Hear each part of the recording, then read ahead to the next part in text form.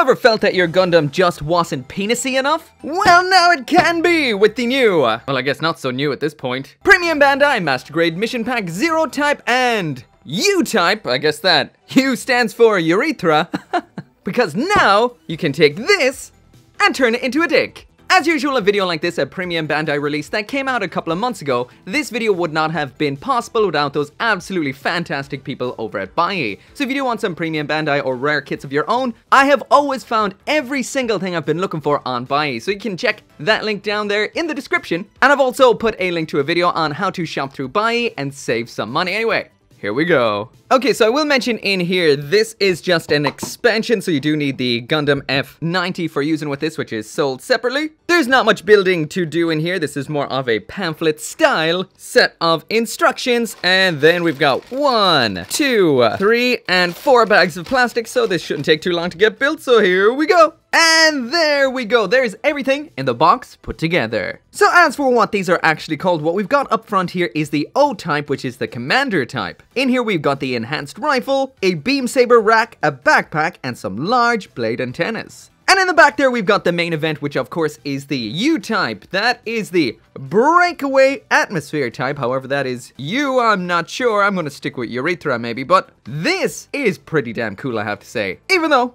it's very ridiculous. As well as that, we've got some stickers. They're upside down right here. I'll pop them up on the screen as to what they look like before I stuck them on. These are just on the lenses, some sensors on the front of the U-type breakaway atmosphere type, as well as on the scope sensor section of the rifle. Next up then, we've got a bunch of water slide decals, which is quite common in Premium Bandai kits. These are very nice, simple, and I'm sure they'd look awesome on, but sadly that won't be happening in this review. Anyway, you're gonna need to bring your own Gundam F90. I've got Gundam F92 here, as well as the standard Gundam F90. I will mention once again, these are Premium Bandai only kits, so if you want to check out either of those reviews, feel free to. They're absolutely mind-blowing kits. Feel absolutely nothing like standard master grades whatsoever. The style of build is completely different. There's an almost rubberiness to the plastic, which gives it a unique feel. And honestly, these barely feel like Bandai kits whatsoever. Once again, I highly recommend trying at least one of them out. But for this review, I'm just going to stick to the Gundam F90, the standard one, because that's what the instructions says to use. So anyway, first up there is all the parts that make up the commander type, so let's get them attached. I've got the Gundam F90 here in the back with most of the covers removed off the hard point, so he's ready to go. And it turns out I'm also going to need a right hand holding hand from the standard Gundam F90 kit. I'm also going to pull out the beam rifle for the sake of comparison with the new one. Okay, so we need to lose the beam sabers from the backpack. Off they come. These now connect into this new rack segment that's going to go on the side skirting armor. That then pops onto this particular side skirt right here. This little segment down here is a new backpack section. Pops on just like so. The blade antenna segments now attach back here into those new slots. And just a bit of trivia in case you don't know, that thing that most people call a V-fin on the front of the Gundam's head, that is actually called a blade antenna. V-fin is a completely made up, non-official term that I think is used by Western fans. Either that or they call it tsuno, which means horn. But V-fin, totally made up. Next up then, let's prep that hand for using with the new rifle. There is a quick comparison of the new commander type rifle beside the standard beam rifle. Similar but a bit different, and we've got a lot of nice new colors up front here, which is the white and the blue. They also both use the exact same magazine, or I assume it's an E-cap. There's the one off the standard rifle, pull it out. There's the new rifle, pop it in. So completely compatible, just a slightly different shade of gray. Let's put the original back in. Also that little bit of a nub style peg there, that is the same 3mm hole we have on the rest of the kit. So it does mean if you want, you can mount some spare E-caps just like so. So there we go, looking awesome, and I have to say that because this kit is made out of a kind of grippy style plastic, I think ABS, I'm not necessarily sure, but that does mean it has no problem whatsoever dealing with such a massive and awesome beam rifle. We also have a bit of a sliding gimmick here, which allows it to move up like so, and that is one badass looking beam rifle. So anyway, there's that full 360 spin of the O-type Gundam F90. Once again, this is the commander type. We've got some big blade antennas up on its shoulders there, attached onto that brand new backpack. We also have that massive new beam rifle, as well as some waist-mounted beam sabers. I will mention that some of the covers are not on the different hard points where they should be, like on the front skirting armors, the side of the legs, and the side of the arms. Those should be there. They should be blue and yellow. This one does look quite awesome, and compared to a lot of the other mission packs, this one is a little more subdued and a little bit more normal looking. I'd be more inclined to use something like this personally than some of the crazy ones, like the one we're about to take a look at right now.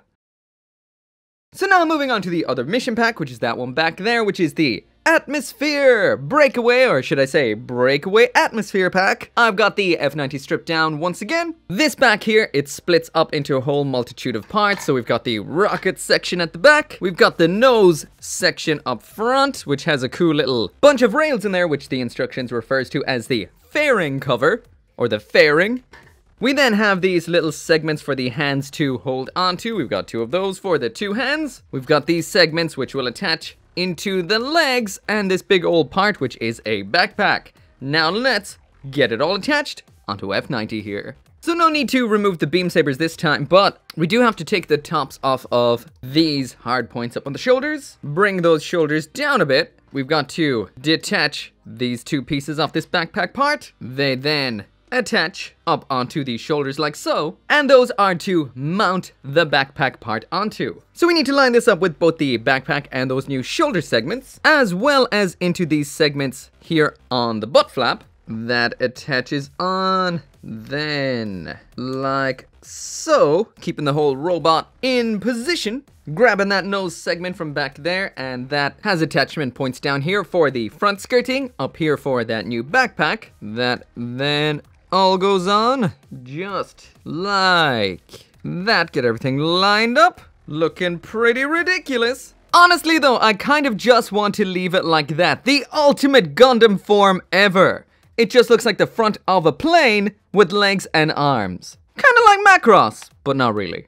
Next up, we've got some segments for keeping the legs lined up, so everything just supports the robot itself, keeping it all in position. There we go, there is one. Flip them around. Attach. Arm up and into the leg like so. Again, still looking fairly ridiculous. Next up, we've got these handle segments to protect the arms. These go into the holding hands, as simple. Then they attach onto the backpack like so. Exact same then on the other side. Every step of this procedure is making this look more and more ridiculous as it goes along, and now we're finally onto that main event. We have some removable flaps round back. Those are for using with this support girder that just pops in like so to keep the weight, because it goes without saying this is going to be super back heavy. And finally, the rocket attaches into the backpack. Now check that out. Now that is peak Gundam performance right there. Honestly, what can I say? This is one of the most unique looking Gundam accessories I have ever seen. Mainly because the legs sticking out like that doesn't really make much sense. That's not very aerodynamic looking at all. One day, you know, mount it lengthways going with the rocket, you know, to lay off on that drag and whatnot. This is unique, definitely. I love how the Gundam is just in there in the most awkward pose ever, just standing stuck inside of a rocket. That is the greatest. I just was jumping over to the Gundam wiki there to get a bit of context for this thing, and yeah, the U now makes sense. It's the uplift type. Why didn't they just keep it as that? You know, Breakaway Atmosphere does not start with a U. However, all we get on here is a line drawing and a completely empty article, so I'm assuming this right here never got out of the concept phase, and I can kind of see why. I mean, seriously, can you even bend its legs back? Just to, you know, make it make a little bit more sense? There is some articulation here, but, you know, I'm kind of like bamboozled as to why. This is weird. Seriously though, I'm no engineer, but I don't think this like flying up into the atmosphere would really work. Those legs would take a beating. Seriously, this is so bizarre. It's a rocket with a Gundam standing the most awkward. I can't get over this. Honestly, I kind of love it just because it is so daft. Anyway, let's give it a spin. So anyway, that is the full 360 spin of this, and that is also it for the review. Usually I don't rank accessory kits because they are not really a kit you can use on their own, and that's the same as what's going to happen right now. However, this thing is ridiculous. But once again, this is what I feel premium Bandai kits should be. These are definitely premium level add-on kits that the vast majority of people probably would not want. The Commander type mission pack, that is very basic and doesn't really change the Gundam F90 all that much. And as for this is one of the most ridiculous things I have ever seen. A Gundam in a rocket, and that is why I love it. I mean, seriously, who is going to spend the money on the premium Bandai Gundam F90, then spend the money on this pack and display this as opposed to the already awesome looking Gundam? You know what? Maybe I will. Just to show this thing the love that it deserves. So yeah, if you ever wanted your Gundam to look a little bit more dick-like, a little bit more rocket-like, then this is something you cannot pass up on. Seriously, I love this. This is going on my shelf forever. Anyway, as always, thank you so much for watching. Make sure to come back for more gunpla reviews, and I'll be seeing you next time.